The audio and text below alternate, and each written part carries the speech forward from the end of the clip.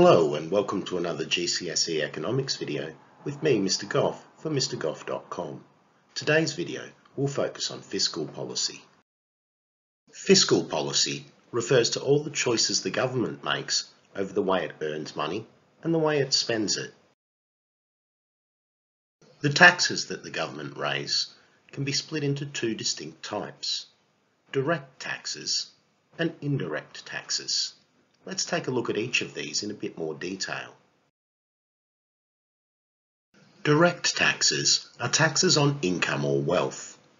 Examples of direct taxes include income tax, which you pay on money that you earn, corporations tax, which businesses pay on their profits, and inheritance tax, which you would pay on things that are passed down from a family member when they pass on.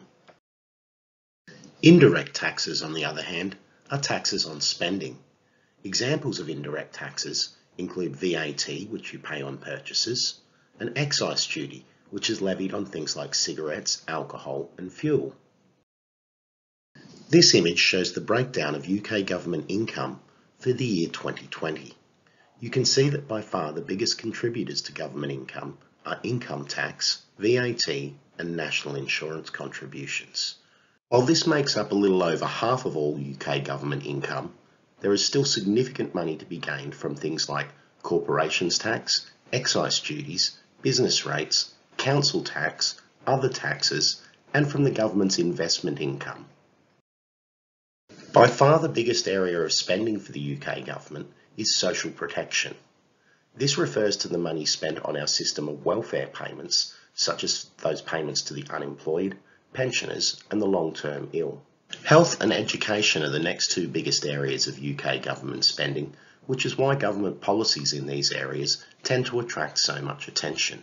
Other key areas of spending for the UK government include defence, which funds our military services, transport, which looks after the infrastructure of roads, and things like public order and safety, which include the police service and fire services.